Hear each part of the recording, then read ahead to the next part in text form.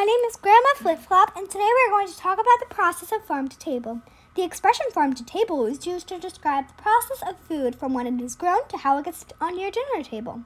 Food starts off at a farm, where the farmer grows all of the plants and raises all of the meat. They plant seeds in big fields where they let them grow until they are big and strong. When the plants are ready, the farmer harvests the crops and sends them to the next step.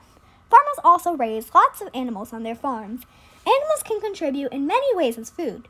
People can eat the actual animal itself, like chickens, cows, pigs, and sheep. Other animals produce things that can be used as food, like chicken eggs and milk from cows and goats. All of the food produced on a farm is sent to a processing plant. This is where the plants will get washed and the milk will get turned into cheese, cream, or butter.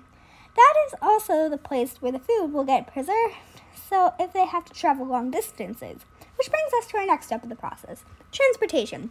The processed food is transported to distribution centers where the food will be sent out to local grocery stores. From the store where people will buy the food and take it home to cook it. The final step in this process is to enjoy the meal on your plate that has traveled long distances to get there. Well, that's all the time I have for today. Don't forget about the amazing journey that your food has gone on. Bye-bye for now!